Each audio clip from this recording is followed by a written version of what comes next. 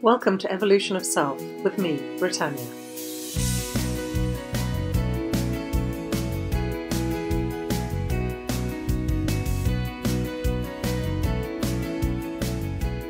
Hello. So this week I want to speak to you about your self-saboteur. We all have one, and there's many things that it gets called, but it's that part of you that criticises and tries to keep you in your box. It's the bit that undermines things when you try something new.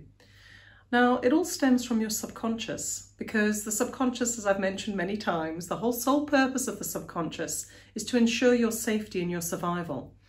And it does this by creating thoughts, which then trigger emotions, which then trigger actions. And when your subconscious perceives that you're stepping out into an unknown world, or if you're stepping into a dangerous situation that it has, through past experience in your life, has built up a database that this particular situation is scary or unfriendly or threatening in any way, then it will produce thoughts. And those thoughts come across as doubt, self-doubt, self-criticism, self-recrimination, all sorts of things to help, to try and get you to step back into your safe space, into the safe zone, so that you don't get yourself into trouble.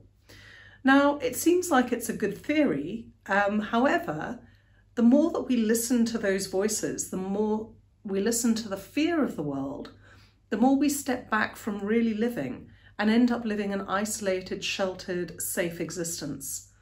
Which might sound like a good plan, other than the fact that living a sheltered, isolated, safe existence is not very exciting. It's not really living. It's not allowing you to expand yourself into all that you could possibly be.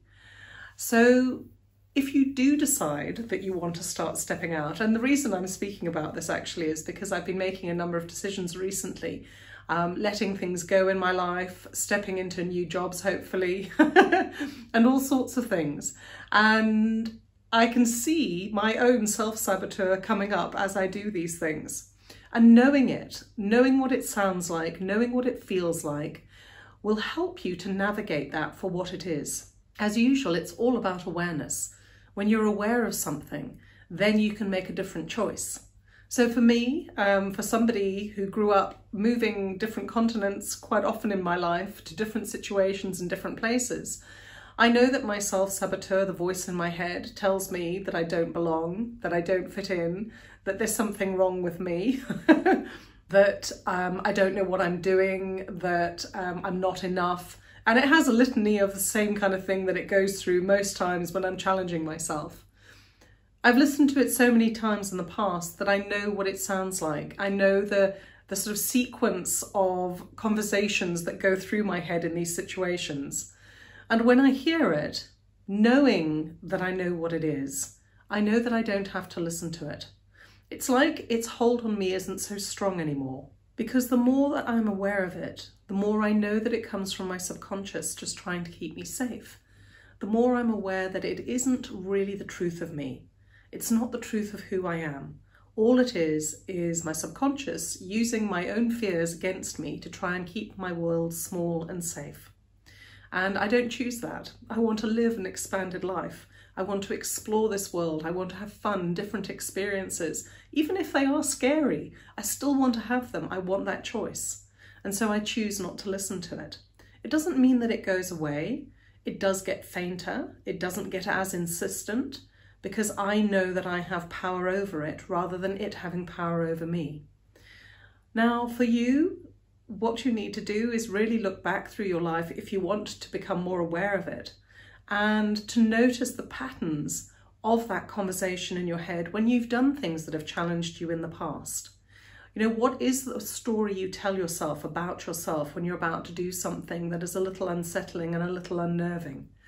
And the more that you get used to what the pattern of the conversation is, because it's different for everyone, because we've all had different experiences, we all have different fears. And when you know the pattern of that conversation, when you start hearing it over and over again, you can choose whether to listen to it and step back, whether it's actually speaking sense, which, to be honest, I can't say that I've ever noticed it does, or whether to ignore it and to step fully into your life and to embrace the world and all its fears, all its uncertainties, and know that by doing that, you're truly living.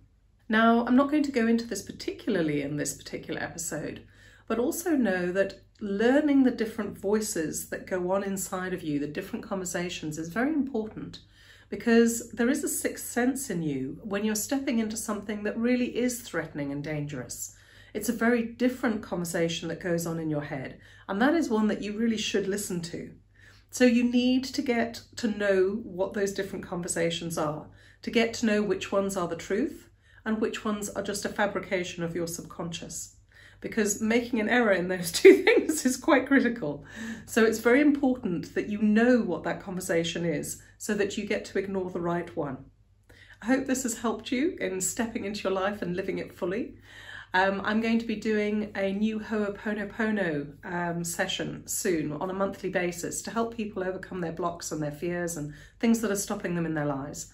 If you're interested in that or any of my online courses or my coaching, there's links to all of it below in the show notes. Have a fabulous week. So much love from me to you. Bye-bye.